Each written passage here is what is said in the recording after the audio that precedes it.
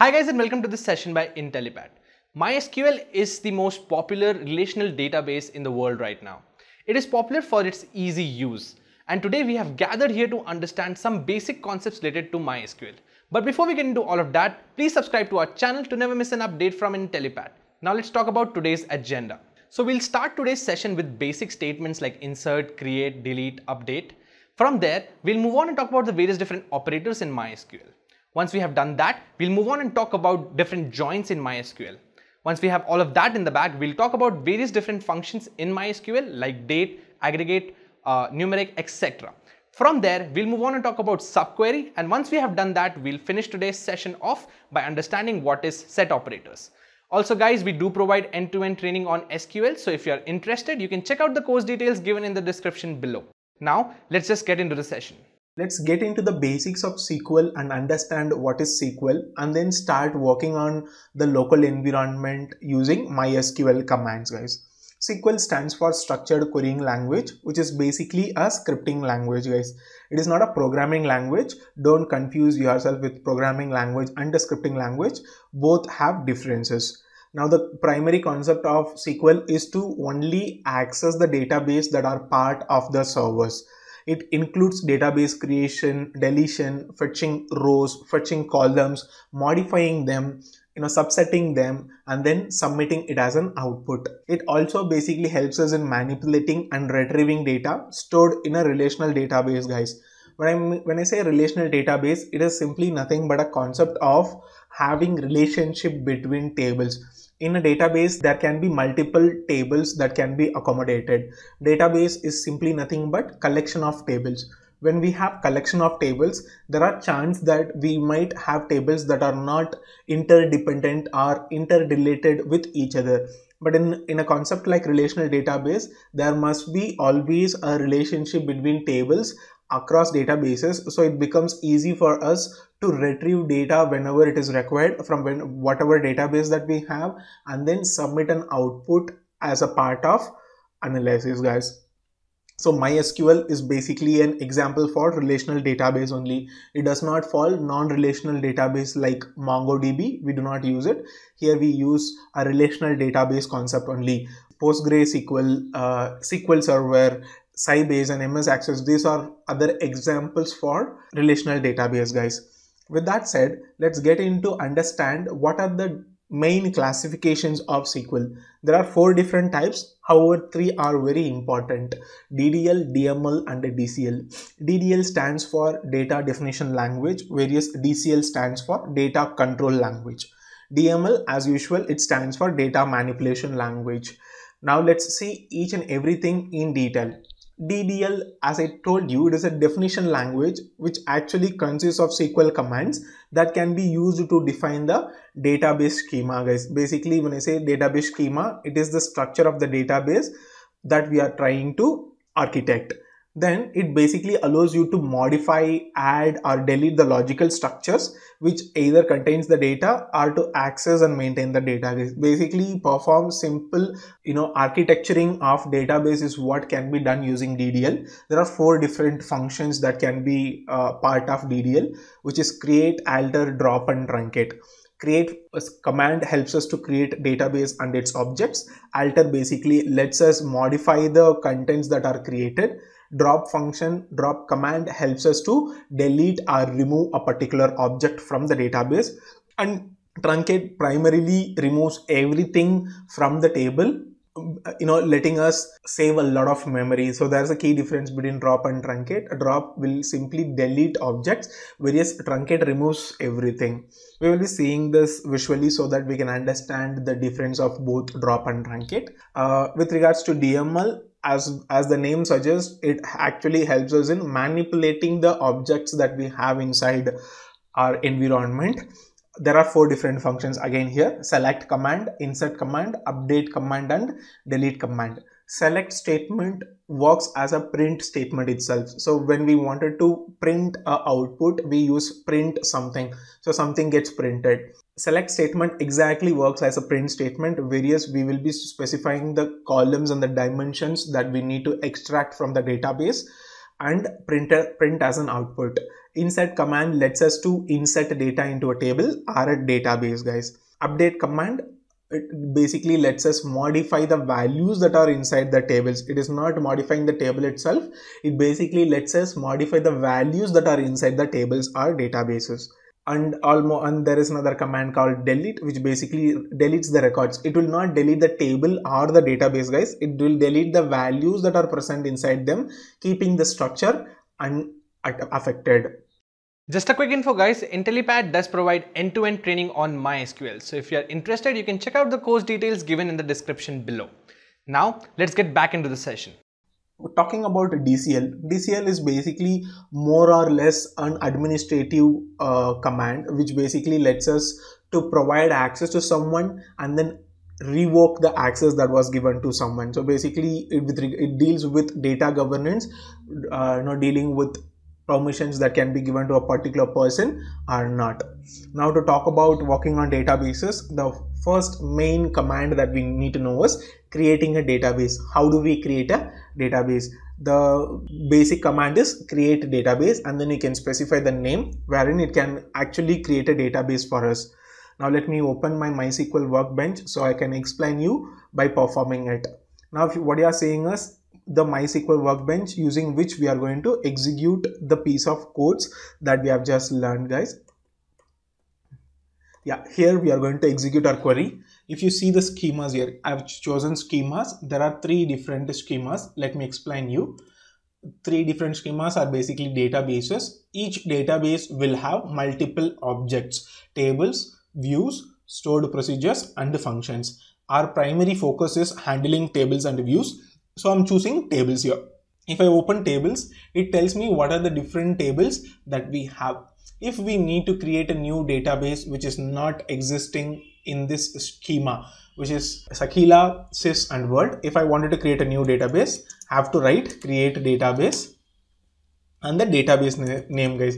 I'm going to write test as my database name and then simply execute it. It gets executed and then it says create database test has been performed with a green tick, and then it says 1 row affected. But however, I am not able to see the database here. What we have to do is we have to simply refresh this so that it appears here. You can see the database created with the 4 different objects, but there are no tables inside the database that we just created. No views or stored procedures. We can create tables, we can create views, we can create stored procedures in the entire module, but to just show you how to create a database, we can use this command. Let's get into the deck again. Let's see how to drop a database. Basically remove a database from the existing server. Drop database is the command for dropping a database from the tool. So what I'm going to do is, I don't require this database test, so I'm going to write drop database test and execute it. It says it is running and rows affected, and you can see that that particular database that we just created a moment ago is thrown away from the server. So there are only 3 databases which are present in the schema by default. This is basically creating a database and dropping a database. Now, how do I manage a database? Say for an example, I have multiple tables. In Sakila, I have multiple tables. In World also, I do have a lot of tables. Let me show you the tables in World. In tables also, we do have this. Now, assume that, see here, there is a table called city in Shakila also. There's a table called city in World as well. But how do I communicate to the machine which database is supposed to be used for it to retrieve values from? So first I have to specify what database should be used. So I have to write use context. Use is the command which actually activates an environment and then pulls the data from the tables that are pertaining to this particular database, guys. Now I can write select everything from city. Now let me execute this. If I execute this, it says 0 rows affected with a green tick, basically telling us that it got executed. Now let's remove it and then select everything from city. I'm not specifying which database, but it actually will retrieve that output which are part of the Shakila database. What you are seeing as an output here, result grid, is basically the output from the Shakila database, guys. Now say example, I wanted to retrieve city table from world database. How do I do it? Now it is very simple. You have to use world and then execute it. Let me quickly execute this.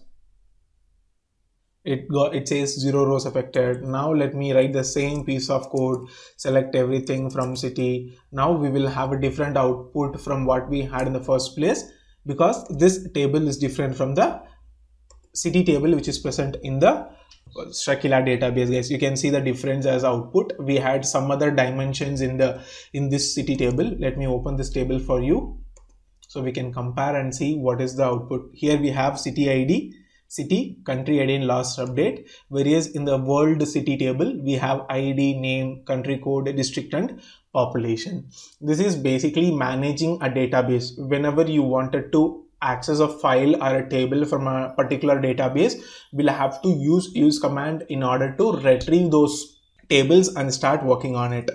Now, how do I know what are the databases that are present in my environment? So the function is show databases, guys. So I have to simply write show databases and execute it. It will list down all the databases that are there. Shakila, sys and world are the databases for us to use. Various performance schema, information schema, and MySQL is for administrative purposes, which got installed while we were installing it. We cannot access these three databases. However, these are the databases that we can access and start working upon. This is all about managing a database, guys. Just a quick info, guys, Intellipaat does provide end-to-end training on MySQL. So if you are interested, you can check out the course details given in the description below. Now, let's get back into the session. Then talking about data types, there are multiple data types which basically MySQL supports us. We can see in depth of data types while we are creating tables, but on a very higher level, we can see that it has numerical data, date and time data, character strings, Unicode character strings, and binary. And each and every data type is actually given with in detail notes on how many characters does it allow, what are its specifications, numeric data types, approximate numeric data types, date and time data types, character string data types, Unicode character data types, and binary data types. Now data types are arguments that we supply into tables for us to create a particular type of execution. In a numerical column, I can perform only numerical operations or arithmetic operations. I cannot perform string operations on numerical data, right? So it is very important to know the data types while we are creating a table, but we will see them when we are creating the table. To work with table, how do we create a table? How do we insert values to the table that we are creating? How do we update the table with any other value from the original value? How do we alter the table? Say example, if I wanted to rename the table, I can use alter command. Also, if I wanted to add an additional column to the existing table, I can use add a column command. And I can use delete query, drop query, delete table, and truncate table. We will be seeing in detail of it in the entire module. Let's talk about constraints. Constraints are basically arguments that helps us to restrict the table from having values that we do not want for any operation. Say example, we are performing some data analysis work where we do not want a particular value to be present in the table. So while we are creating the table itself, we can specify n number of constraints like check constraint, unique constraint, primary key constraint, foreign key constraint, and not null constraint. Basis this, we can actually control the inputs that are supplied to the table that can be used later for data analysis. We will be seeing in detail of table constraints as well. Then talking about operators, we are going to see two important operators, arithmetic operators and logical operators. Arithmetic operators are addition, subtraction, multiplication, division, and modulus. Modulus basically retrieves us the remainder from a division operation. And in logical operations, we are going to cover a lot distinctive operators like and, are, not, between, like, not like, if null, in, is, not in, is null, is not null, and multiple things. And let's jump into the most important aspect of this, learning the statements. Now, when I say learning the statements, we are going to retrieve data from databases with the help of these statements only. The statements that you are seeing in the right, select, from, where, group by, having, order by, distinct, and limit, are going to be very crucial in terms of retrieving data from database, any database, and then manipulate it if and when required. So there are examples and syntaxes for each and every statements here. However, when we are executing each piece of code, we will be able to learn that as well. As I told you, the crucial part of MySQL is learning about SQL joins, where we are going to learn about 4 different types of joins: inner, left, right, and cross. Cross join is not so very helpful, but we can use union operator to perform a full join, which we will see when we are executing it. Inner join basically retrieves us data that are matching only between 2 tables that we are trying to join. Left table simply retrieves everything from the left table and the matching records from the right table. Right table retrieves everything from the right table and the matching records from the left table. Cross join simply performs a Cartesian product, guys. It basically takes every row in the table 1 and multiplies it with all the rows in the table 2. Say for an example, if in my table 1 I have 5 rows, in my table 2 I have 5 rows, it gives me 25 rows as an output. That is what a Cartesian product does. In set operators, we are going to see what is union and union all. Also, we are going to see an extensive list of aggregation functions which are very vital in real-time application, guys. Sum, average, minimum, maximum, count, standard deviation, population, sample, variance, population, and sample. So those who are aspiring to become a data scientist or a data analyst, it is very important to know standard deviation and variance as well. We are going to cover that as well. As I told you, subqueries are again very crucial with regards to any SQL language that we are writing. Here also in MySQL as well, subqueries are very efficient in terms of retrieving data from tables that are given as a subset for a superset table. We will be saying how to write subqueries in a ware clause, how to use any and all function in subqueries, how to use subqueries in a from statement, how to use exist method, and how to write a correlated subquery as well, which are very important with regards to manipulating and extracting data from multiple tables that are linked with each other. In real time, date functions are very crucial with regards to people who are working on the lines of reporting, because almost all the reports are based on a timeline where we are going to use a lot of date functions to manipulate the data that we have. We are going to see add date, add time, current date, current time, current timestamp, date add, date diff, day function, day name function, hour, make date, make time, minute, month name, year, now, second, quarter, string to date, time difference, and week. So there are like 25 functions of date we are going to cover very extensively. Talking about numeric functions, as we know, it is very important to handle the numerical variables that are present in the data. So we are going to learn about ceiling function, floor, exponential, logarithmic, ln function, natural logarithmic, basically, modulus function, pi function, power function, rand, sine, square root, and round functions. Talking about string functions, again, most of the data that we have in real time is either in the form of string or in the form of numerics. So how do we handle string functions? How do we concatenate 2 strings or multiple strings? How do we find a particular string inside a set? How do we find the position of an index of a string? Lowercase, converting it into lowercase, left, length, lowercase again, left trim, repeating functions, replace functions, reverse functions, right trim function, space function, substring function, substring index, trim, and upper function. So these are the extensive list of what we are going to cover in the entire module, guys.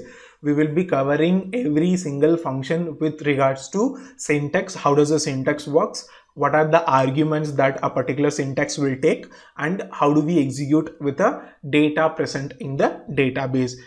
Just a quick info, guys, Intellipaat does provide end-to-end training on MySQL. So if you are interested, you can check out the course details given in the description below. So this brings us to the end of this session. I hope you found it informative. If you have any queries, you can leave a comment down below. Thank you so much for watching, guys.